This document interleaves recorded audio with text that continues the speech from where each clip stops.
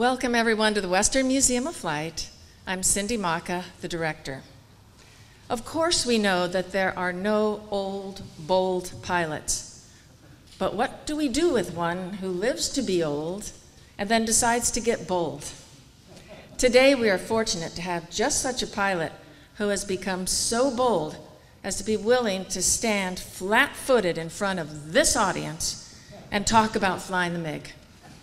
So ladies and gentlemen, it's my privilege to introduce J.B. Brown, president of the National Test Pilot School, who's flown a wide variety of aircraft, and he's an awesome pilot. So let's give him heck.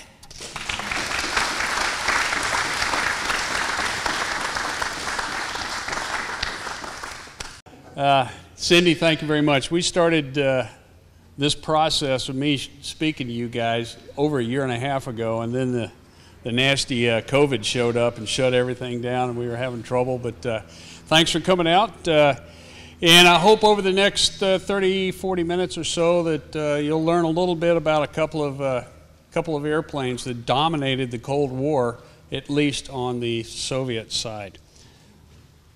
I've been privileged enough to fly both the MiG-21 and the MiG-23. And this briefing was originally put together to educate a bunch of test pilots. So some of this stuff's a little bit technical. I'll try to explain it best I can. I think the good news is every single slide has a picture on it. So if nothing else, the picture to word ratio is about right. Okay? So as far as my opportunity to fly these airplanes, the MiG-21, we use that at the National Test Pilot School for student projects. The airplane we actually flew for these projects is based in Rockford, Illinois.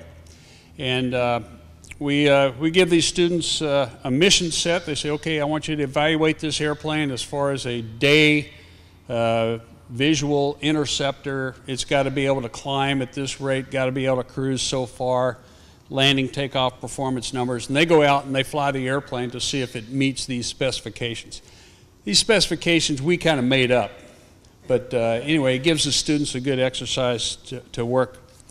I got involved with the MiG-23 kind of by happenstance or word of mouth. There's a guy that owned one that was in Sarasota, Florida. He needed to get it to Longview, Texas.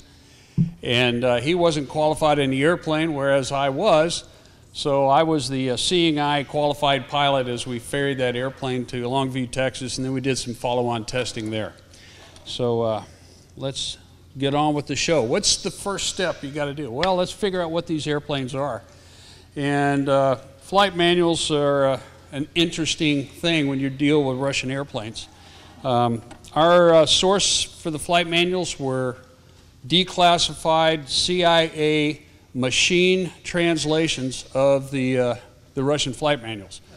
So, you know, they feed the flight manual into a scanner and a computer translates and spits it back out in what might be considered English, but very, very, you know, that maybe 80 to 90% accuracy of what it translates. And then, I don't know if any of you have ever read any Russian translations, but the Russian language is very cumbersome, and they tend to repeat things. They'll put a verb at the beginning, at the end of the sentence, with 2 or 3 nouns mixed in the middle, and you're trying to, you know, we're trying to figure out what are they talking about. So a lot of work went into Americanizing these flight manuals so that they were something that a Western pilot would know, understand, read, be able to point to a particular reference if they were looking for it. Like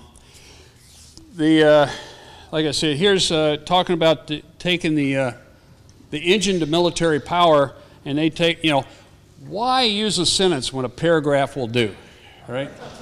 For which purpose shift the throttle lever gradually to increase the engine RPM to the maximum value.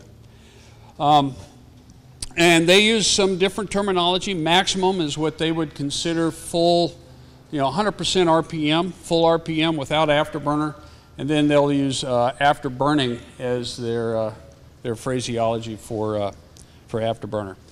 As far as the emergency procedures in these flight manuals, they were organized in a symptom and actions type of format not necessarily step 1, 2, 3, and 4 that we know and love on the western side of the world. So the emergency procedures, certainly it took a little work to get that organized. But when you read these flight manuals, you get an excellent insight as to what their philosophy was for using these airplanes. For the MiG-21, it's obvious that that airplane was going to take off, go into full afterburner, stay in full afterburner, climb to 50, 60,000 feet, track down a B-52, shoot a missile, and land somewhere, not necessarily at the base that they launched. And their flight manuals are full of unprepared field, soft field procedures, even procedures where like the first 1,000 feet of the runway is paved and the rest of it is sod or whatever. Again, they look at these airplanes as farm implements. You know, they're very rugged, very durable, and we're going to use them. If we lose one, that's all right, because we only built 13,000 MiG-21s. Imagine that, 5,000 MiG-23s. So there's a lot of them out there. If they lose one, they just push the hulk off into the dirt and then continue to operate.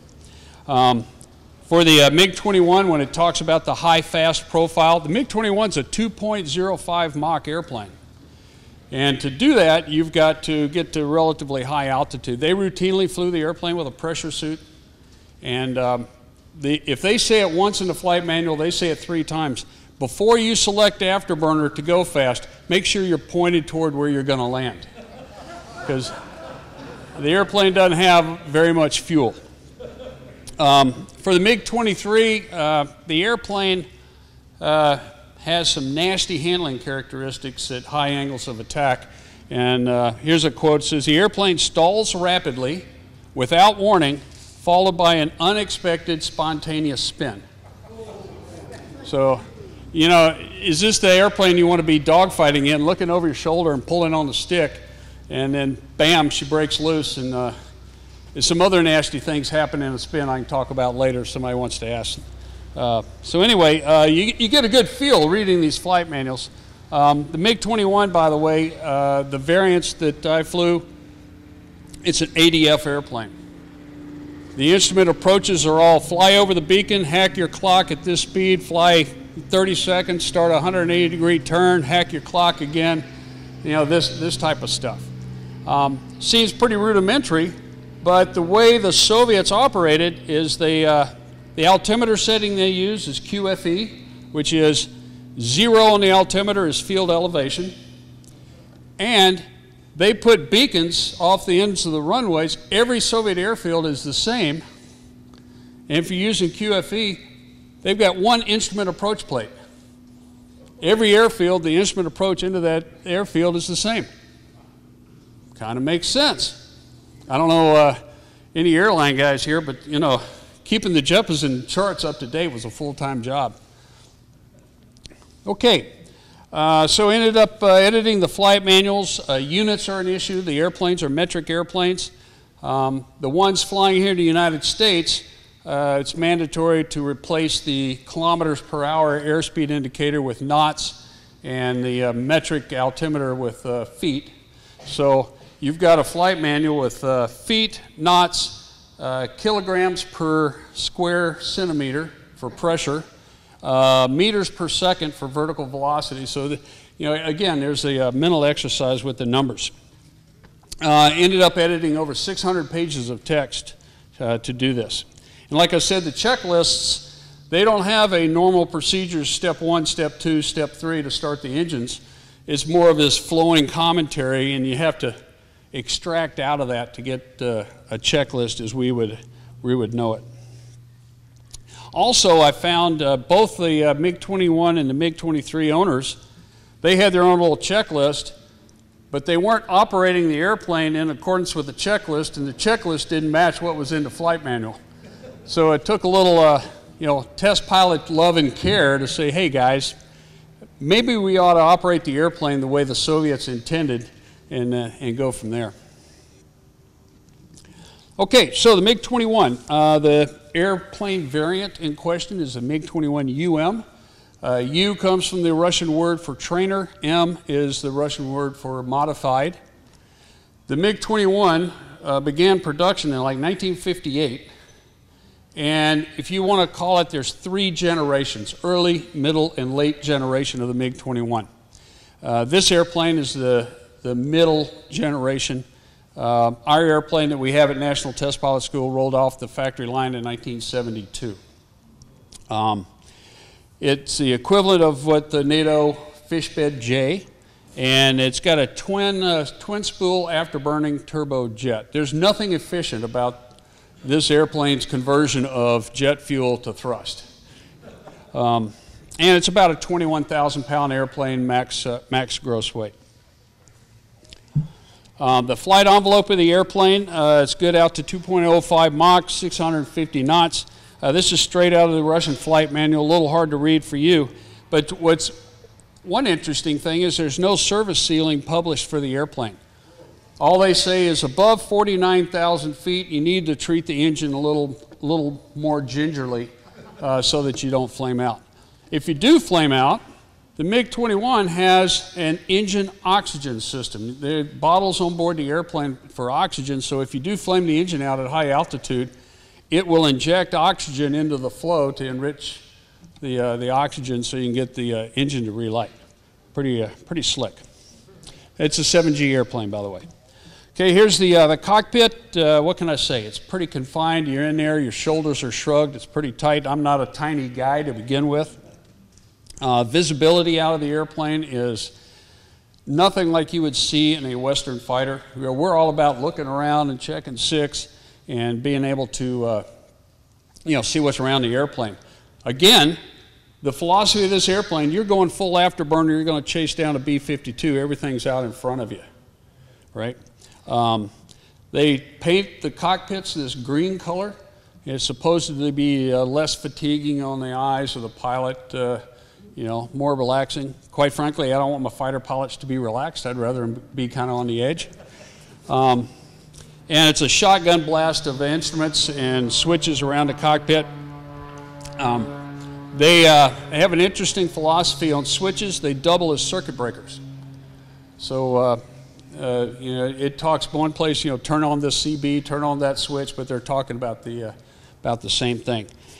In the end, with the MiG-21, if all those switches are up or all switches forward, you're ready to go take off and do your job. Emergency switches tend to be on the left-hand side underneath the throttle over there, so you're still flying the airplane to deal with relighting the engine, things like that. One of the slickest things they have, again, these guys they're very practical aviators, and I got a picture of it here. That's the vertical velocity indicator, the vertical speed, and it's combined with the turn and slip. Why not? Why have 2 instruments when you can have one that does the jobs? Now, the vertical velocity is calibrated in meters per second. I don't know about you guys, but that kind of blows my mind doing that. The instructor pilot in the back has the ability to be a very devious individual. He's got switches that will disable the pedostatics. He's got switches that will skew the compass heading. He's got switches that will skew the ADF needle and things like that, give the guy runaway trim, things like that. So they take this very seriously, but we actually ran into a case. We had a GoPro camera mounted on the canopy, and it fell off and hit the turn off the airspeed indicator switch. And I'm flying around. I think I got a pedostatic failure, and turned out it was just the switch that had accidentally gotten hit. Let's see, what else? There we go. Okay. Now, again, as a test pilot, you stand back from airplanes, you kind of blur your vision a little bit and look at the bumps and wiggles and the vortex generators and stuff. And you get an idea for things that engineers are concerned about. One is the throttle in the MiG-21. Let me take you all the way from off to full afterburner. Okay, so you're in off, the throttle locks there. You have to hit a finger lift to get the throttle to come out of off into idle, and then you have to push it forward to what's the BLC stop. That's boundary layer control. That gets enough RPM on the engine to be able to pump air over the flaps for the landing pattern. Then you have what's called rated, which is about 92, 93% RPM. It's kind of a cruise 350 knot, go from point A to point B power setting. Then the airplane will lock the throttle in military power, 100% RPM. Then you have to do another finger lift to go to minimum afterburner. It will lock in minimum afterburner. Then you have to do another finger lift to get it to go into full afterburner, and it will lock in full afterburner. So to go from full afterburner to idle, you've got this whole piccolo drill, to get the throttle to come all the way back. What that tells us is they're concerned about the health of the engine and the engine's ability to transition from high power settings to low power settings, afterburner, and etc. And in fact, dogfighting the airplane, whatever power, say you're flying along and you get jumped by an adversary, whatever power setting you're at when you get jumped is pretty much where you've got to be for the rest of the fight. Because if you're pulling G, high angle of attack, something like that, you select afterburner, that engine's going to compressor stall and quit, and now you're just a glider. The ejection seats, the KM1, pretty good seat. The Soviets tend to demonstrate it at the Paris Air Show on a regular basis. It's all about the restraint of the pilot during the ejection. Again, it's a high-speed airplane, so we don't want the pilot body parts to be loose in the wind stream because flailing injuries, things like that. It's got a very deep head restraint, so when you eject and the air load hits you, your head is locked in there. You're not going to be able to move it around. There are armrests that come down to trap the arms. Let's see, look at the cockpit. I don't know if you can see where the legs go into the rudder pedals down there. There's those silver cables looping around. Those cables grab your legs and pull your legs back up against the seat. So it wraps you right into that seat. Up the rails you go. It's a 5-point harness. As far as parachute harnesses go, it's pretty comfortable, pretty convenient. And you've got a single point. All you got to do is squeeze that little sucker, and you're out of the harness. Ejection sequence is there are hand grips between your legs. Down at the bottom of the leg restraints, you can see on either side of the stick those silver diagonal things. That's the top of the hand grips. Squeeze those and pull. Now, on the two-seat airplane, the ejection sequence is kind of interesting. And it has to be in this sequence and only in this sequence, so the whole thing comes to a stop. Front canopy, rear seat, front seat. So if you're flying the two-seat MiG-21 solo, you still have to arm the back seat, because if you haven't armed it, the ejection sequence will stop right there, and you're trying to get out, but nothing's going to happen. Flight control system of the MiG-21, I call it a true hybrid. For the pitch axis, it's nose up, nose down. It's all hydraulics, and it's irreversible. You can't feel the forces. There are springs that they give you a stick force, and trim just moves the spring back and forth to where zero force would be. For roll, it's a mechanical system with a hydraulic boost, kind of like power steering in your car. And for yaw, it's all mechanical and reversible. The rudder is very sensitive. You only have trim in the pitch axis. There's no roll or yaw trim in the airplane. So you hop in the airplane, you fly. What are your impressions? Well, in pitch, the stick forces are very light. The airplane's very sensitive in pitch, but you got to move the stick a long way. And it's a pretty tall stick. Most American airplanes, the stick is lower, so if you're flying formation or something, your arm is on top of your leg, and you're flying, very fine motor control stuff with your wrist. Whereas the Soviet airplanes, the sticks tend to be higher, and you're stirring this big pot of beans. For a roll with the boost on, the deflection forces are pretty light, pretty nimble airplane. However, if you turn that boost off, the roll control forces become severe. It takes two hands to roll that airplane left and right, even at low airspeeds. In rudder, in yaw, the rudder is very sensitive, and if I've seen a common student error is on their initial takeoff, they got a little roll thing going on and they're playing with the rudders, And I have to tell them, just take your feet off the rudder pedals and everything settles down. They tend to get a little wiggly on takeoff from that. You get the airplane out to about 350 knots and you don't have enough leg to deflect the rudder full deflection. The forces get pretty high. But then again, if you're going 350 or faster, what the hell are you doing pushing on the rudders anyway, right? Taxiing the airplane is not a casual task. You can't really relax. There's no nose wheel steering. What's interesting about the MiG, it's all about stopping this thing on an icy Siberian runway. It's got anti-skid braking on the nose gear as well as both mains. It's got a drag chute to slow the airplane down. Big low pressure tires as well. But anyway, taxiing, the way you taxi is you're using the brakes. How do you use the brakes? Well, you see that bicycle handle on the side of the stick? That's what you're doing. The brakes are powered by air. It's a pneumatic system. The airplane sounds like a truck. Stuff like that when you're going along. And what you do is you deflect the rudder pedal in the direction you want to go, give it a little brake, and what it does is locks that brake on one side and releases the other one, and you can steer the airplane. I found a reasonable technique is on a long straight taxiway, get up to about 40 knots, and you got just enough air over the rudder to nudge the airplane left and right, and you're not using your air. By the way, the air system is finite. You pump that up into chocks before you start engines, and that's all the air you're going to have until you shut down. So if you use it all taxiing out, you don't have anything to stop the airplane when you land. So you got to be concerned about that. Also, if you have a crosswind, the airplane will turn downwind from the direction of the crosswind on its own. So you got to stay in there. You got to stay concentrated. You can't really relax while you're taxiing the airplane. Afterburner takeoff, pretty crisp acceleration.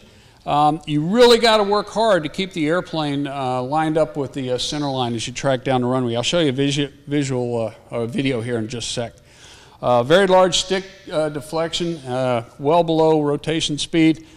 The airplane will lift off at about 175 knots, but the pitch capture to a target pitch attitude and all of that's pretty uneventful. The airplane's pretty honest. So let's, this is a takeoff in Rockford, Illinois. Watch all the activity in the rudder there. You'll see a lot of work going on to just keep the airplane pointed down the runway.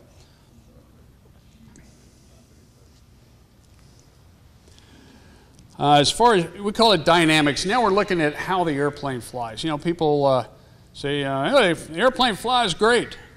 All right, let's define great. What do you mean by great? So we're going to break down the different axes of the airplane and talk about them a little bit.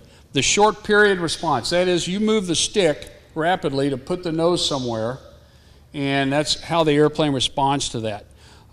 It's got a relatively high frequency, which means it's responsive. It flies the way you'd want a fighter to fly, right? You want to put the nose somewhere, it goes right there where you put it. If you move the nose rapidly and let go of the stick, it pretty much stops where you put it there. And that's a good thing. It makes it easier for guns tracking, missile aiming, things like that. The phugoid is our long period. That's where you're trimmed up and the airplane slows down a little bit and it'll start downhill and then it'll start coming back uphill and it does this roller coaster thing over, typically the period of one of those is a minute or 90 seconds. It's that fighting the trim of the airplane as you're going cross country type of thing. It's convergent, very lightly damped. It'll happily do the roller coaster until you jump in and make it stop.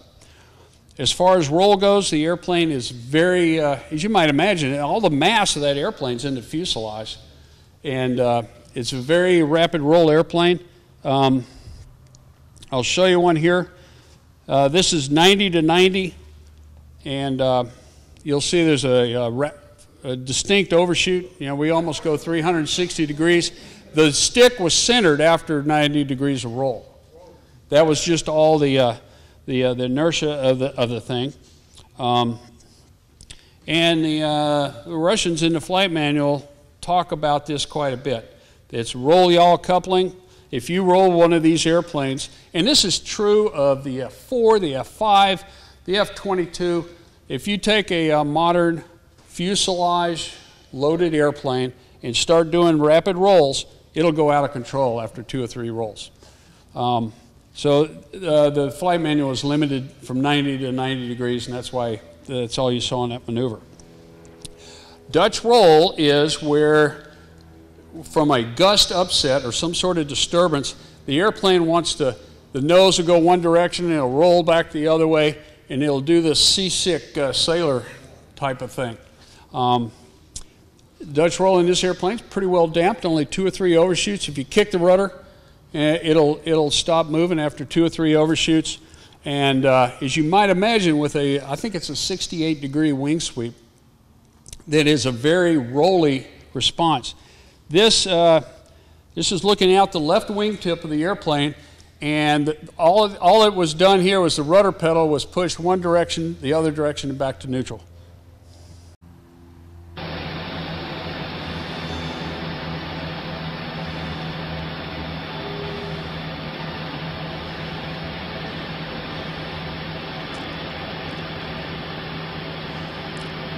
In test pilot lingo, we call that a high theta beta, which means the airplane rolls a lot more than the nose goes left and right. Okay? High angle of attack in the airplane is pretty interesting. It's a pretty honest airplane. As your angle of attack starts to increase, you get some buffet on the thing to let you know that you're making the wings work hard.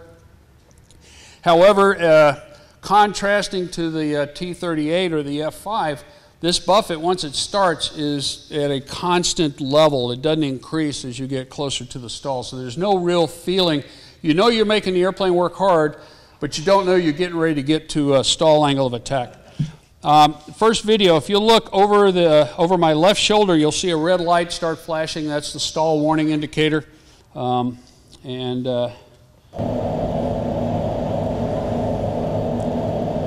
There it's flashing now, just to the left of the center glass. The airplane gets a little bit of a wing rock as it gets close to the stall. And the stick forces tend to lighten up significantly. So if you're pulling with 5 pounds of force continuously toward the stall, the airplane's going to pitch up a lot more with that same 5 pounds of force. We did find the airplane as what we would define as extremely susceptible departure. What you're going to see next is a 1G stall slowing down at 1 knot per second. The airplane does a little head fake to the left, and then a full 360-degree roll. I tell you, the stick is centered the whole time as this happens.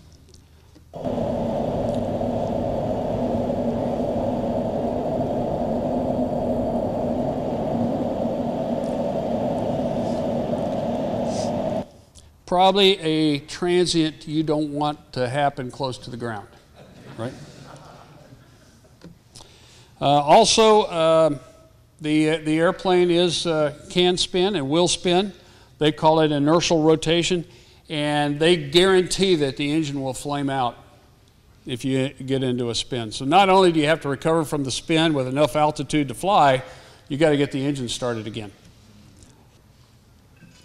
Landing the airplane, pretty straightforward. Land a lot like the F-5 or the T-38.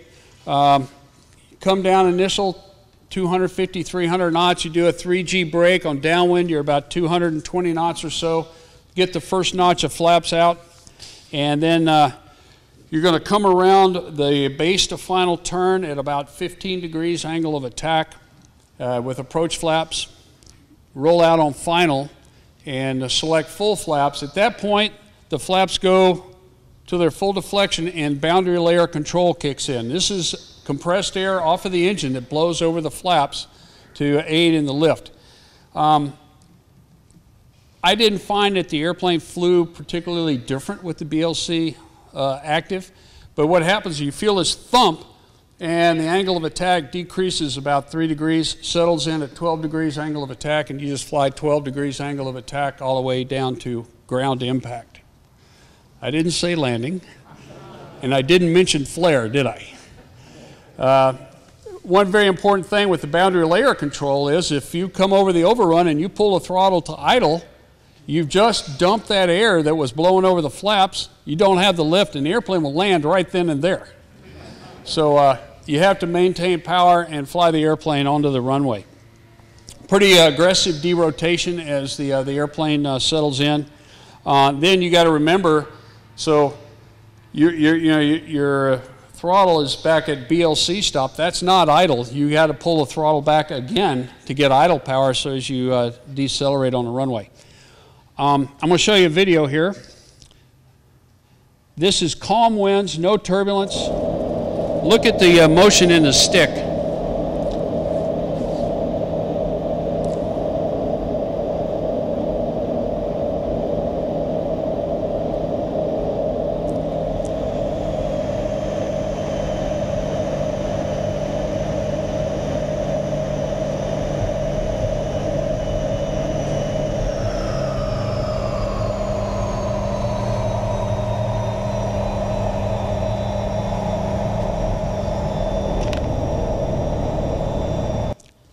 If you notice, as he entered ground effect, the stick did come aft as though he was flaring, but the nose didn't move. That was just compensating to hold the nose where it was. So to give you a graphic representation of this, I had the back seater tape a big pen to his stick and hold a clipboard with a piece of paper on top, and you can see the stick motion there. So the airplane is a bit wobbly. You're in the loop. You're working hard to fly it. So landing the airplane from the back seat, the good old Russians again came up with a pretty creative way of handling this. As you can tell, there's no visibility out the front. You just can't see past the front cockpit over the nose to land the airplane. So what they did is they put a periscope on the airplane. And when you lower the landing gear, the periscope extends and it comes down in front of your face right there. I've landed the F-4, the F-15, the F-16 from the back seat, T-38, and the MiG-21 was the easiest airplane to land from the back seat of all of them, because you didn't have to worry with brightness and contrast and stuff like that. You're just looking out the periscope. It's one-to-one. The lighting is perfect. It's what you're looking at out the window. So for the military overhead traffic pattern, you never lose sight of the runway the whole time. Pretty slick. Also, something I wanted to show you was, if you notice on the center of the dashboard, there's that white line. This is typical of the Soviet fighters of that era. They tell the pilot, if the airplane's out of control, take the stick, put it on the white line. So now you've got neutral ailerons, full forward stick, which should be a recovery from any out of control situation.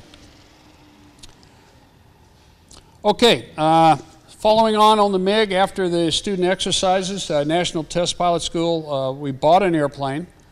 And we had it for a couple of years, but it was in Delaware. We were waiting on getting the pyrotechnics for the ejection seats.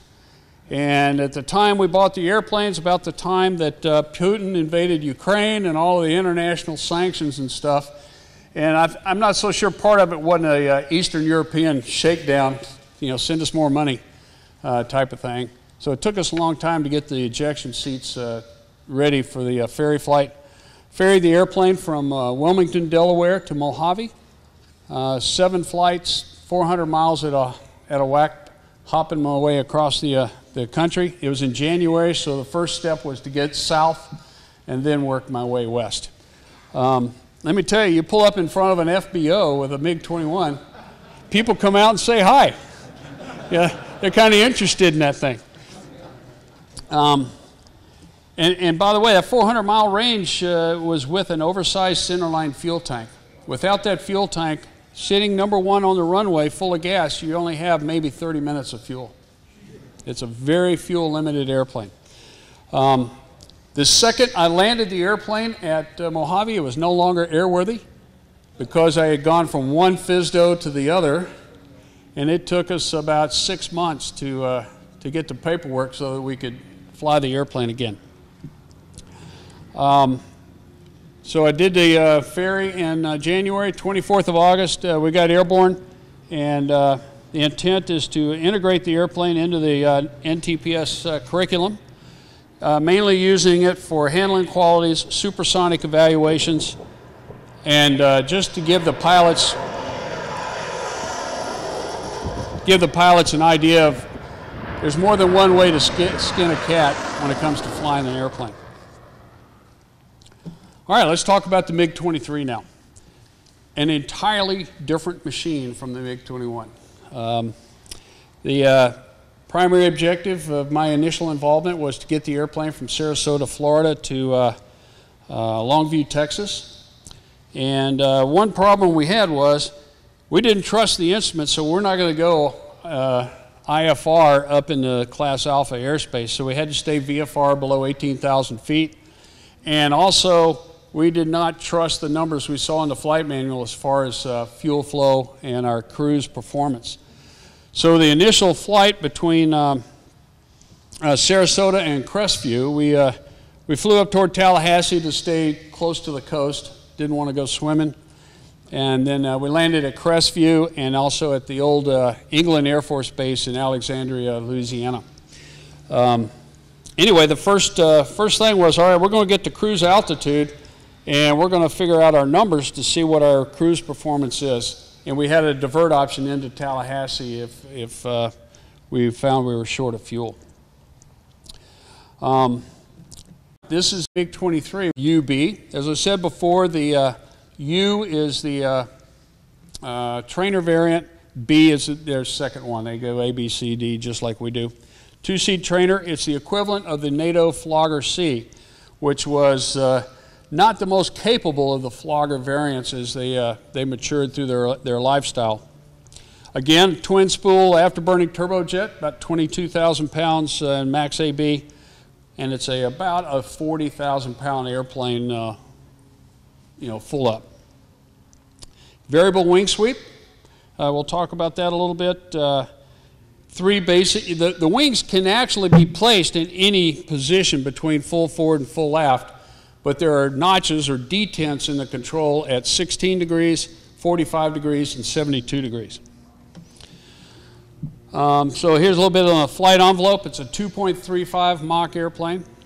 I have not flown, and I've got 1,000 hours in the F-22. I have not flown an airplane that will accelerate through supersonic like a MiG-23 will. It is quite a powerful machine.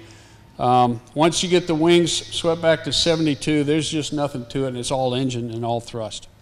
Again, no service ceiling on the airplane, 59,000 feet and above. Take good care of the engine, it might flame out on you. And with the wings all the way back, it's a 7G airplane. So here's the wing sweep control. You can see the detents. Thank goodness the Russians used degrees.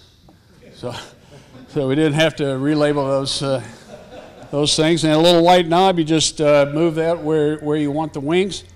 Wings 16, takeoff, landing, and if you've got a problem, some sort of emergency, that's typically the first thing you do is get those wings forward. 45 is the dogfighting, maneuvering, aerobatics position of the wings. 72 is dash. That is light them up, and we're going to get out of here right now, wing position. So we can watch it. It takes about 30 seconds. See how the camera wiggled right there? That's when the wings started to sweep, and it jolted the whole airplane. There's a lot of mass being moved when it goes there. And like I said, it takes about 30 seconds to get the wings all the way back to 72 degrees. And this is the case of the amazing disappearing wing. Just when you think it's going to stop, it just keeps tracking on back. As you might imagine, at each wing sweep position, it's a different airplane. So you imagine what the flight envelope flight test was to get that thing sorted out. Also, they got a problem with directional control with this airplane.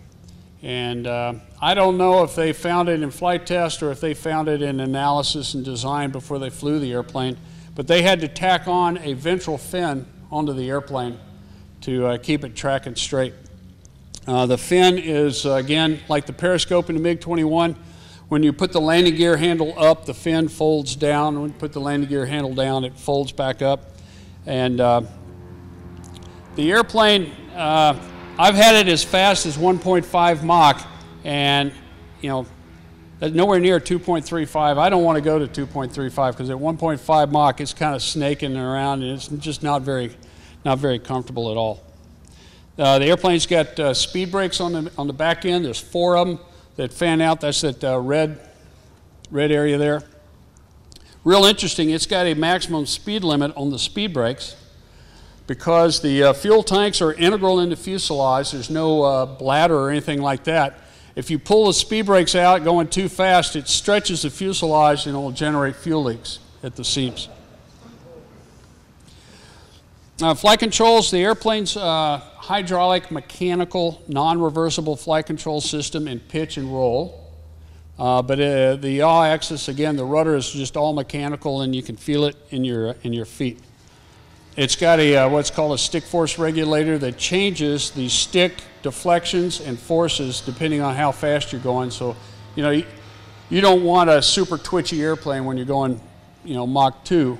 You want to have that toned down. It does have a 3-axis stability augmentation system. They call it the damper. And it's got a reasonable autopilot attitude hold with control stick steering. It can intercept and fly a localizer.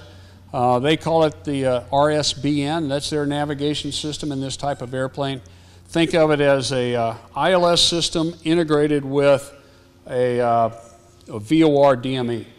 So you got bearing and range off of the station. It'll also, and the MiG-21 has this too, it's got an automatic unusual attitude recovery mode. No matter where the airplane is in attitude, push the button and the airplane will seek wings level and slight nose high attitude. I haven't tried it in the MiG-23, but I did in the MiG-21. If you're inverted, if you're upside down, it's smart enough to push the nose up while you're rolling to wings level to minimize altitude loss. There's the MiG-23 cockpit. Guess what? The same baby puke green color, and there's our white line in the middle of the dash. The brakes again are with the bicycle grip. Now, looking at this throttle, comparing that to the MiG-21, you can tell they're a little more confident about the operation of the R-29 engine. And all you've got is a finger lift to come out of off into idle, and then min afterburner and max afterburner. So you can move the throttle around without having to do the piccolo drill, and the engine will respond just nicely. Again, the 2-seat version for training. The instructor in the back can be a pretty devious individual using these controls to disable, skew, modify how the airplane flies for the poor little student up front. As far as the flight controls, how does it fly? Okay. In pitch, nose up, nose down, I would consider the forces medium. They're not like the MiG-21. It's not a 2-finger touch, it's a grip. And you got to move the stick quite a bit to get the airplane to move its attitude. Also, if you take the stick and you pull it back and let go, it'll go like that. Not a very good dynamic to have designed in your airplane. As far as roll of medium forces and large deflections, again, if the MiG-21 flies like a Porsche, this thing flies like a truck. It really does. It takes a concerted effort to maneuver it around. Again, shows you what the airplane was designed to force. Sweep those wings back, go chase something down, shoot a missile, and go land. In directional, left and right, in yaw, it takes an exceedingly large amount of rudder deflection to get the nose to move. Again, with that ventral fin that they engineered on the airplane, you don't engineer that stuff just to be cute, right? You got a problem you're trying to solve, and with the rudder, it takes quite a bit of motion to get the nose to move at all. Taxiing the airplane's a lot easier than the MiG-21. It's got nose wheel steering, and you can go to, if you want to call it low and high sensitivity, you can select, if you're just going to turn around on the hard stand, you can go to high sensitivity, and the airplane turns rather smartly, or you go to low sensitivity if you're heading straight down toward the runway. Taxiing from the back seat's a bit of a problem just because of the distortion in the plexiglass of the canopies. For takeoff, you turn the nose wheel steering off. You select afterburner, it lights right up. There is no nozzle indicator like most Western airplanes. You just get a light that turns on that says afterburner. And then about 130 knots, a large stick deflection to rotate the airplane. It gets off the ground 155, 160 knots. You leave it in afterburner out to about 325 knots. Climb performance, you set the pitch attitude and the airplane just climbs away. Maintaining a target airspeed is not difficult at all. The flight manual calls for a 430 knot climb. You might imagine below 10,000 feet that could be an issue here in the United States. So our maneuvering speed was 350 knots, so that's what we climbed at. Brake release to 16,500 feet was about 4 minutes. Not bad for an airplane. And that was a mill power climb. That wasn't using afterburner. As far as the dynamics with the wings forward, okay, it took a significant amount of stick motion before the nose ever moved. We call that a deadband. You know, it's like a steering wheel that's loose, right? You don't get anything till you've turned a bit, and then all of a sudden it kicks in. So that was a little disconcerting. Also, if you move the stick aft and forward, you found that you got a bigger response out of the airplane if you're going forward than nose up. Doing a pulse to see if the nose would bounce around with the damper on, it just stopped where it was, and with the damper off, maybe one overshoot, but still very flyable, not objectionable at all. For roll, if you took the stick and went right, left, back to center, the airplane would yaw to the right. Not sure why that is. And now the MiG-23 uses different controls depending on where the wing sweep is to affect the roll. With the wings forward, it uses spoilers and ailerons together. With the wings at 45, it's using spoilers and differential tail, as well as 72 degrees, it's using differential tail to roll the airplane. So as far as the Dutch roll, that's this snaky, rolly, yawy thing with a damper on. Nothing there, but what we would consider over-damped. If you got the nose off of going straight ahead and let go, it took 4 or 5 seconds for the airplane to come back to flying straight. That tells you that the directional stability is not very good. Again, another reason why they put that ventral fin on the airplane. With the damper off, it snaked quite well, but in a whole different manner than the MiG-21. So the MiG-21 went all roll, right? You saw that? This is the MiG-23. Very slow, very stately. And something about doing flight test in a MiG-23 overhead the Mississippi River, though, I thought was kind of cool. So there, we would call that feet of beta about 1. The wing kind of moved in a circular fashion, so the airplane was rolling about as much as it was yawing throughout the whole thing.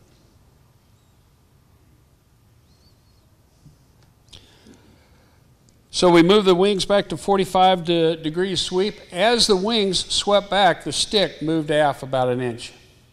And that's how they compensate for changes in trim for that. And no real difference in the short period in the pitch response, nor in the roll response. It did about the same stuff that it did at wing 16. With the rudder, again, about the same response, lightly damped with the damper off and this circular motion of the wing. Then we moved the wings back to 72. Granted, we're only doing 350 knots, and that wing sweep, that's a 450, 500 plus knot position. So as we move the wings back there, the stick moved about another 0.5 centimeter further aft, and the airplane picked up a light buffet. There was this tickling buffet on the airframe the whole time we were at 72 degrees. Also, the stick, you could feel something clamping in to prevent you from moving the stick full deflection once the wings got to 72. There's some sort of artificial limiter thrown in there to keep you from spiraling the airplane up. Let's see here. As far as our cruise performance goes, we took our numbers on the way into Crestview. The plan was to fly Crestview nonstop to Longview, Texas, and a little bit of math once we got down, and test pilot running that. I got my slide rule out and a piece of graph paper. I'm doing all that flight test stuff, and I'm going, we can't make it to Longview. We're going to have to land somewhere else on the way. So that's how we ended up in Alexandria, Louisiana. But the airplane burns, 42.5 liters a minute in a cruise configuration. We did not have an external tank on this airplane, but the range we derived from our climb, cruise, and descent performance was about 330 to 340 miles. Not very far. So again, this is the operational philosophy. These are point defense, point attack airplanes. They're going to stay close to home. Granted, the MiG-23 can carry up to 3 external fuel tanks as well. We did not test that. As far as high angle of attack, the flight manual was very clear. I told you earlier, the stall occurs without warning, followed by unexpected and spontaneous spin. So we got to be very, very careful if we're going to go out there and do stall work. It's got a stall warning system that gives you clear indications that you're getting the angle of attack to places you don't want to be. And it also has a stall prevention system. It's a stick pusher. I'll show you a video of that working. You got red lights to tell you that you're getting close to the stall, and the angle of attack indicator up there with showing you where the angle of attack is. Okay. On a subsequent campaign, we were doing approaches to stalls, and that's where this video comes from.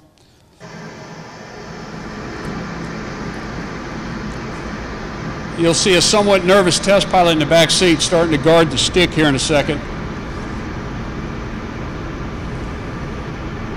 But you'll see as the angle of attack increases, the stick pounces forward. Y'all see that? See it pumped forward and dropped the nose down. It's about a 40-pound force. If you want to pull through it, it's about 40 pounds. So it's very distinctive indication that your angle of attack is getting too high. With the landing gear down and flaps down and landing configuration, that system is disabled, which you don't want a stick pusher operating when you're close to the ground anyway, right? So, you're in the flare or something like that. You don't want it to push the nose over. That makes perfect sense.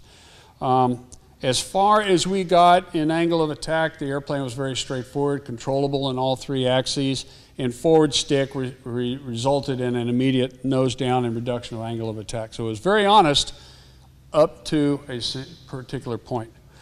If you should stall and spin the airplane, you got some other problems going on. One, you got to recover the airplane with enough altitude to fly. The inertial rates of the spin, the airplane's got a high slenderness ratio. It's very long and skinny, and the engine's the same way.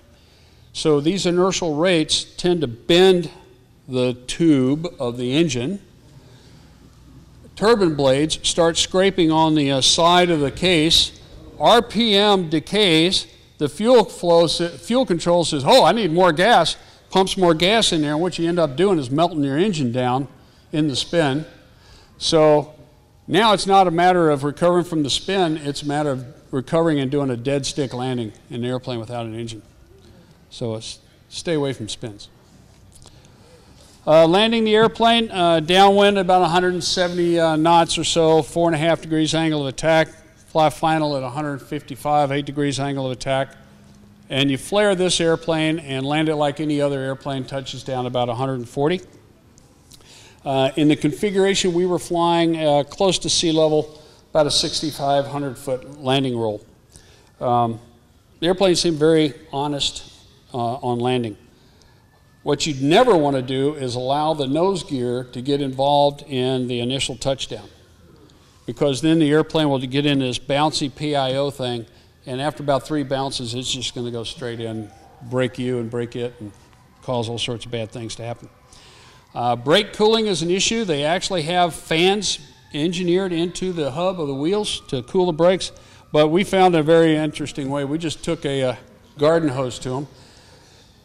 I know all you Western guys are grabbing your chest right now, but these are steel brakes, and the Soviets actually had trenches that they would taxi the airplane through that were full of water to cool the brakes.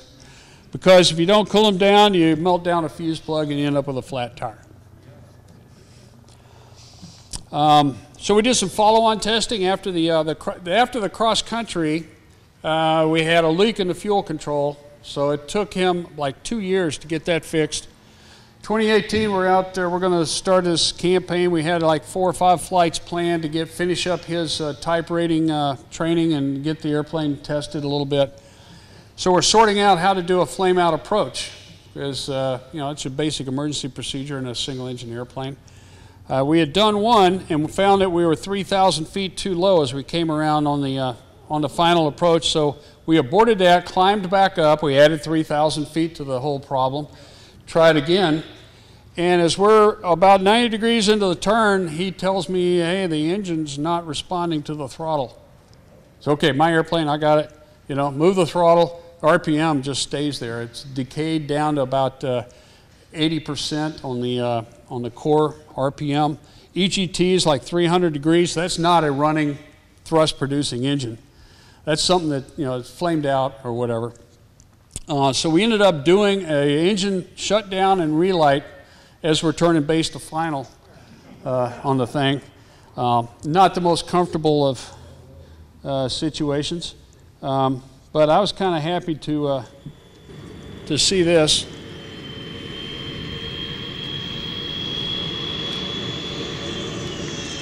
Luckily, the engine started okay and it responded to the throttle after we went.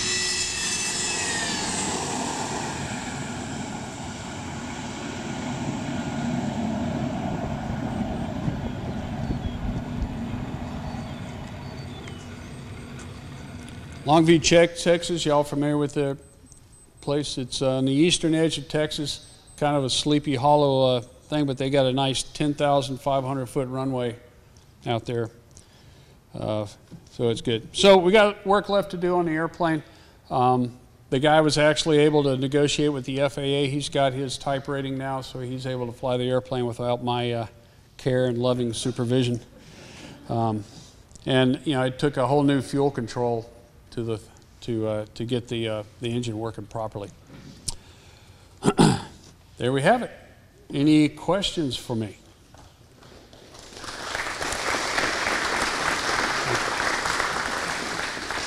Yes, sir.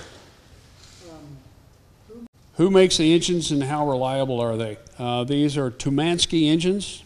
I would imagine that's at the Tumansky aircraft engine factory somewhere in Russia. They are very reliable engines, however, they're throwaway engines. Typical turbine engine time between overhauls, a couple of thousand hours for a Western airplane? The MiG-21 engine's a 300-hour overhaul engine. And their philosophy is you just yank that engine, send it in, kit and caboodle, with all the accessories, pumps and all that attached to it. All of that stuff's replaced, and then they throw in the replacement. Yes, sir. No, sir. He's asking if you're dogfighting, if the turbine impingement on the engine casing would occur.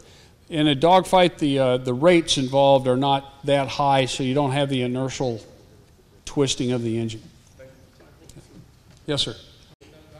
Yeah, we don't know. It was only, I think, to the left, and you'd move the stick over. This is on the ground. You move the stick over and let go, and it would stay over there. No, I think there's some sort of impingement in the control path of some sort. The fact that it only did it one way and not the other way tells us that something's weird. Yes, sir. What system do they use to keep the air? Yep, subsonic, it's not a problem. The air is fully breathable by the engines. Now, supersonic, the MiG-21, you can see there in the middle of the picture, that little pointed thing in the middle of the intake. That is a cone that moves out to start choking the flow and set up a system of little shock waves to give subsonic air to the engine. That cone in the MiG-21 starts the program out at Mach 1.5, and at 1.9 Mach it's fully extended. And that's one of the ground checks you do before you go fly. You run that little sucker out and back in. The MiG-23, if you, there's a model of one over here. Take a look at it and keep in mind the intakes on an F4. It's almost a one-for-one copy of the Phantom intake. And when this MiG-23 goes supersonic, the intake actually, panels in the intake start choking off the flow and closing it. Now on the MiG-23, well, let's go back up to the F4. The F4 intake's got a vane. You got the fuselage, and then you've got a vane, and the intake's over here. And in that vane, there are little blades that the Navy put in there to cut the fabric of that barrier system on the carrier, so that if they went into the barrier, it would cut that webbing and allow the backseater's canopy to open and close. This isn't a Navy airplane. It's not designed to go in that web, but the Russian design of the intake has those little blades in there.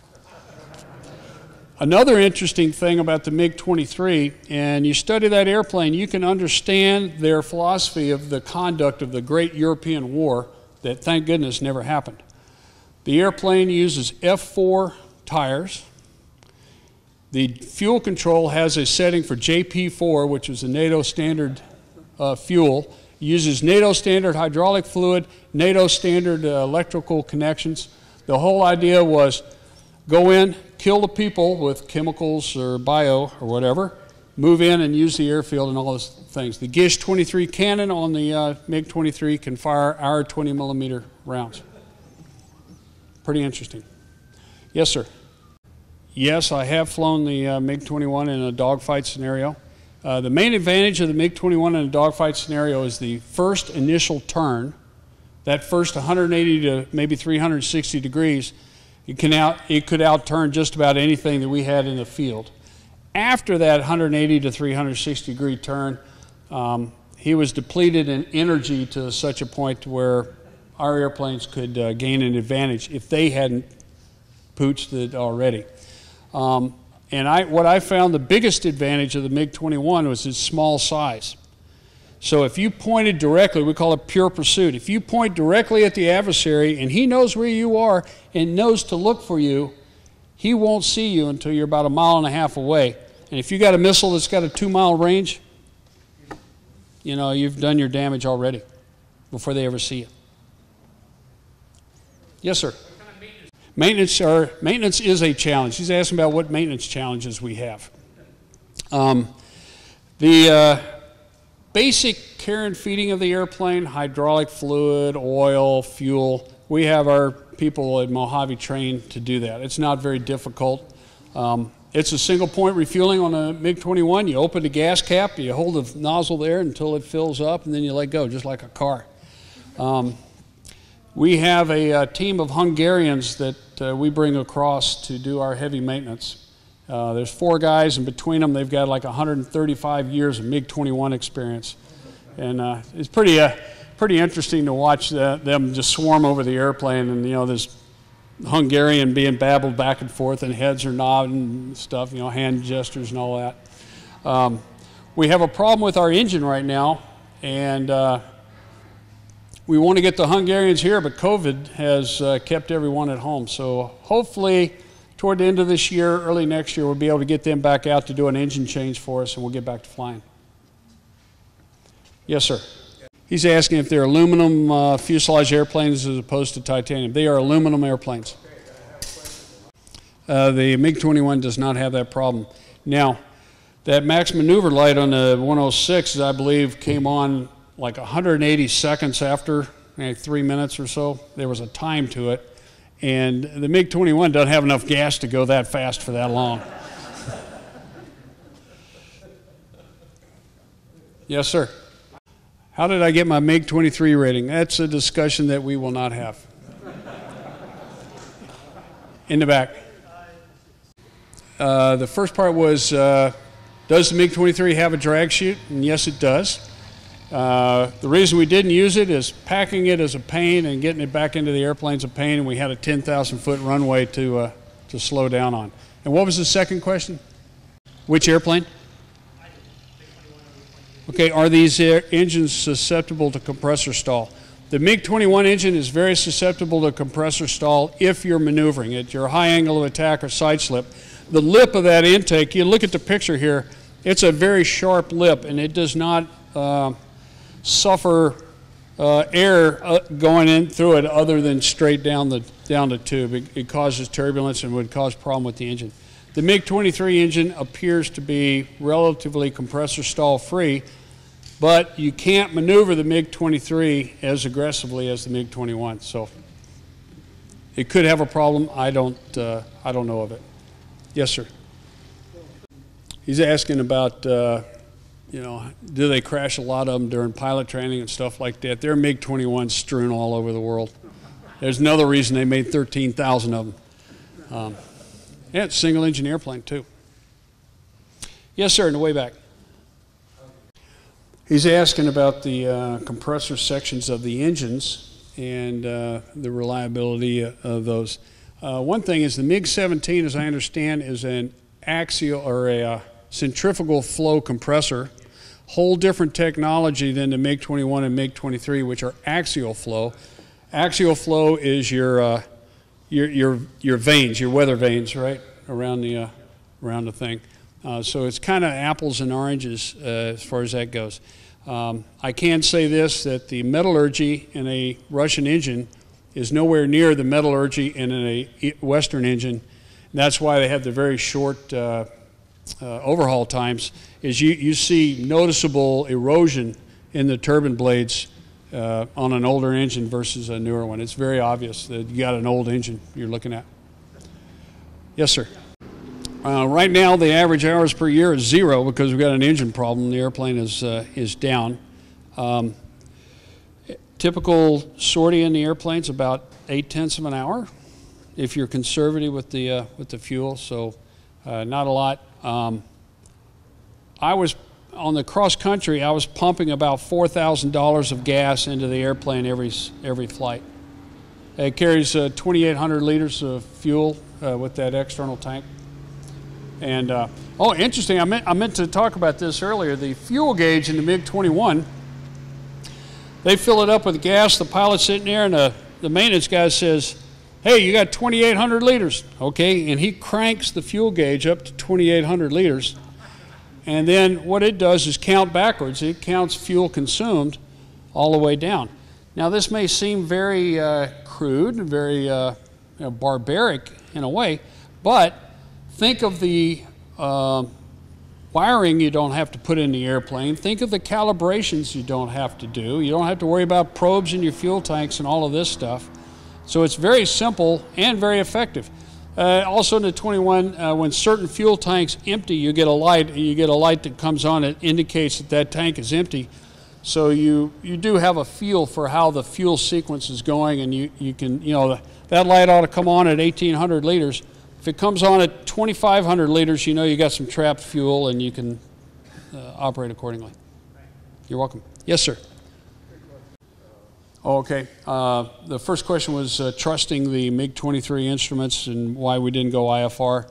One, we didn't have all the calibrations for the instruments. Also, the Russian attitude indicator. Let me find a picture here. That one's not very good. Let me go to the MiG-21. There's the MiG-21 attitude indicator. The Russian attitude indicators, the little wings inside the attitude indicator move to show bank angle. The horizon is welded to the airplane,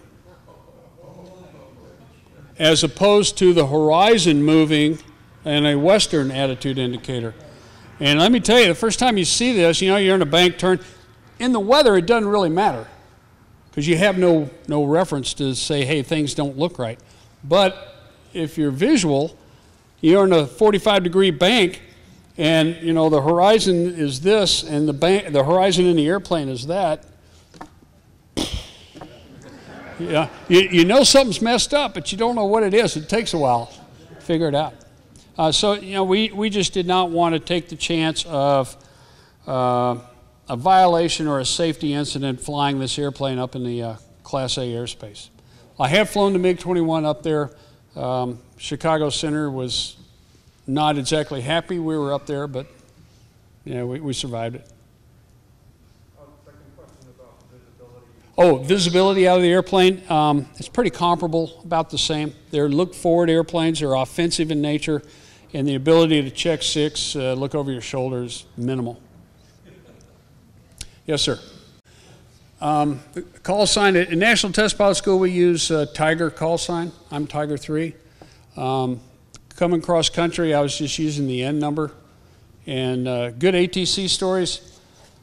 Air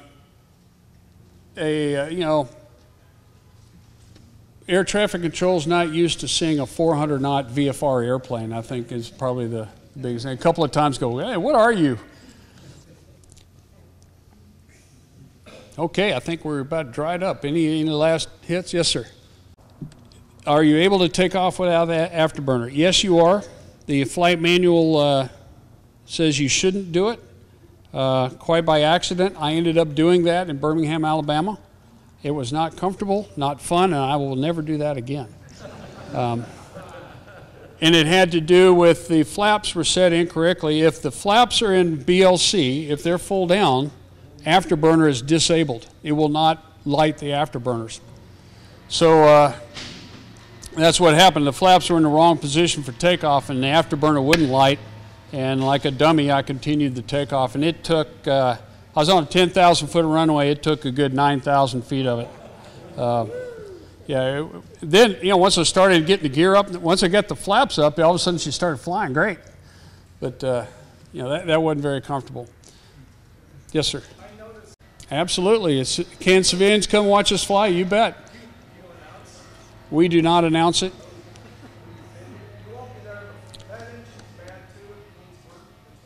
Yes, we have to do an engine replacement. If